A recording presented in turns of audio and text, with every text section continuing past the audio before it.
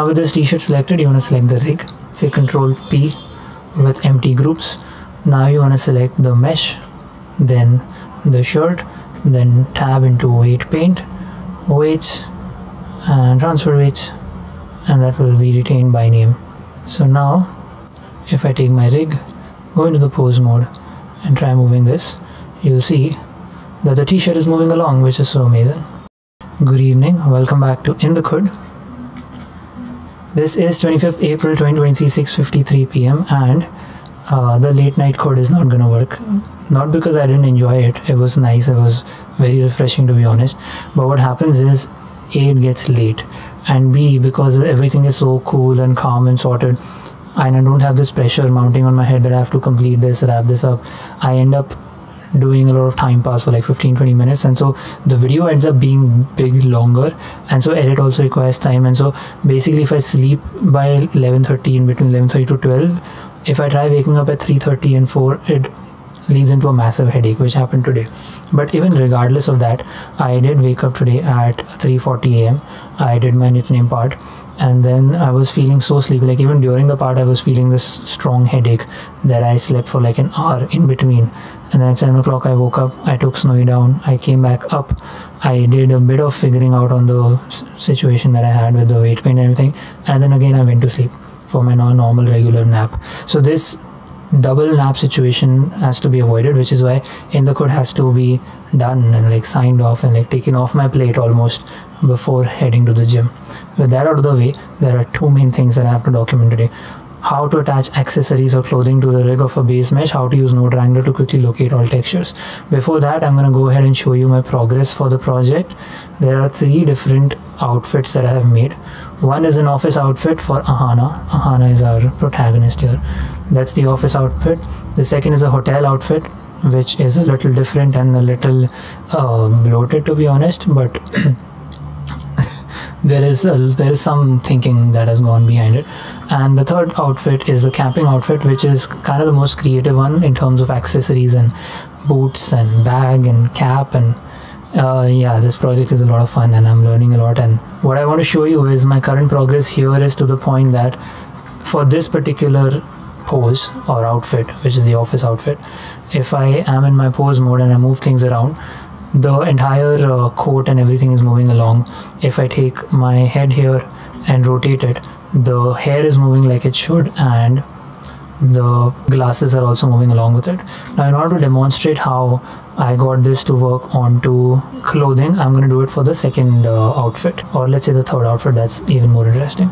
So I'm going to go into Ahana and shut the office outfit, and don't look at the screen for a moment, just go to wireframe, and I'm going to open the camping outfit.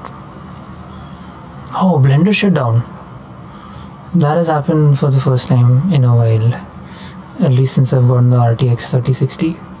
I don't know if that last progress was saved. Seems like it is. Let me just keep this into material, or I'm gonna try to go heavy on my system here. So the camping outfit, I'm gonna switch it on, and I'm gonna switch off the office outfit. Okay, so I'm gonna go into my pose mode for the rig and Alt R Alt G, so everything is back to normal. Now you will see what happens is this rig is controlling the base mesh. Okay, so if I'm moving the base mesh around, none of it is moving along with it. The clothing is not moving and the bag and the cap is not moving. So the way you do this, the way you figure this out for it to stick together is, I don't think I need to make myself small because there's nothing happening over here. First step is you're going to select your accessory or whatever it is in object mode. I'm still going to select the cap, or this one. Yeah, so hair is already moving along because that's only one mesh.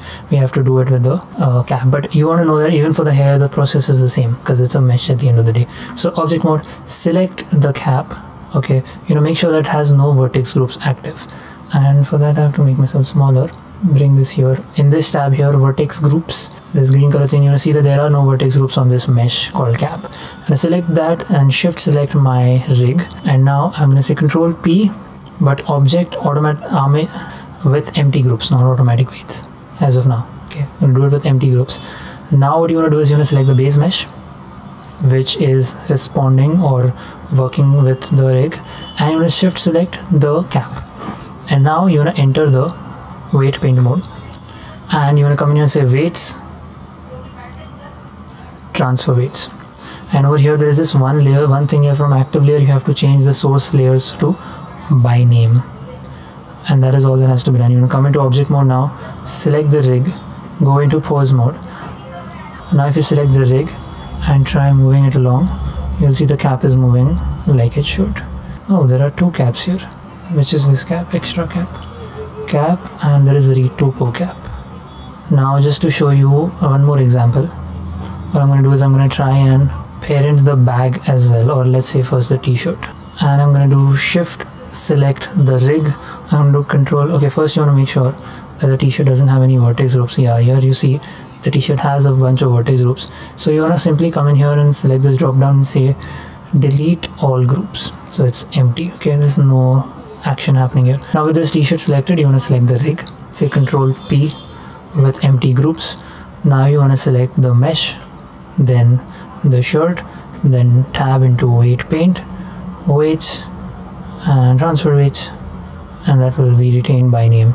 So now if I take my rig, go into the pose mode and try moving this, you'll see that the t-shirt is moving along, which is so amazing. Now I'm not going to waste so much time here, it's already under 8 minutes. So this process has to be repeated for more accessories that you have in for the bag behind, and you know, the scarf kind of thing here. Now the next thing I want to show you, the second point, is how to use Node Wrangler to quickly locate all textures. So I will tell you, as a matter of fact, over here a lot of the things I haven't modeled myself, like for the hotel outfit. Yeah, for this hotel outfit there was a purse. So for this purse I actually just used a curve and I made it into a mesh, like a sling, and this little thing is a cube with subdivision surface on it, and I made that myself. But most of the time you want to take help from online websites like cgtrader.com and all these other places where you can just get good 3D assets to begin with, and then just work around with them. Now there's a lot of things you have to do in order to make sure that they are low poly and they are not very heavy on the system and things like those, and I'll go over that in probably in a future video. But here I'm going to show you another important thing, this bag here, because of course I don't want to sit and model this bag with all these details and everything. Even if I do, it's not going to look as pretty as it is here. So if you come into the shading tab, what usually happens is when you download a model like this, you will get the bag. Where is the bag? Here, backpack. You will get a source where there'll be, this is how this was. Like if you get a blend file, then it is fine, it's everything is embedded, you just copy that and paste it into your scene. But if it is like this, where obj and mtl is a separate thing and there is an folder called images, you will have to manually come in here and select all of your materials.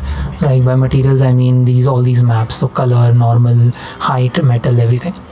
And that is going to be very, very tedious, right? So I'm going to show you a very easy way to do that. You see all these textures and everything, they can just come automatically with this trick in the Node Wrangler. I'm going to just delete all of this. So let's say you just have your basic principal BSDF shader on it, F4, preferences,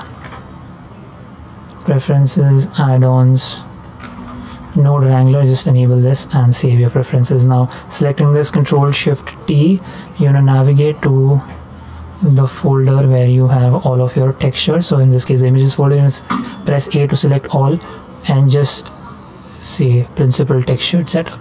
Now what this has done is automatically it has put the base color into the base color, the metallic into the metallic, the roughness into the roughness, normal through a normal map into the normal, displacement into a displacement node which is going into material output displacement.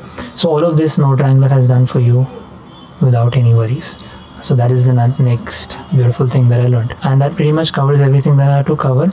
One thing I want to do is give credit for where I've learned these things from. I want to make sure that my screen is actually visible. Yes. So the first credit is to this guy. Thank you so much, TLD Studios. He shows how I showed you that method of transfer weights in weight paint mode. So that was that. And the second credit goes to the what's up guys, the CG Essentials here, and he shows how you what I just showed Control Shift T situation. I think that is pretty much all I had to document today. I've just hit 12 minutes. So right now there is a lot that I'm learning. I've actually shared these 3 images onto the group and there hasn't been like any negative feedback of sorts.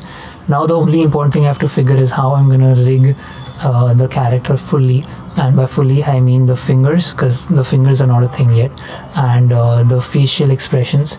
That's gonna be a bit of a challenge, but that's where the fun is, right? The flow state. The skill set is exactly matching the challenge level, and I'm just so looking forward to seeing how this, and I was just thinking about this before hitting record, that if I happen to make this animation the way I am thinking about it, this is a dream that I had in 2018. So 6 years in the process, I've come to a point where I'm living my dream of making full-fledged 3D animations.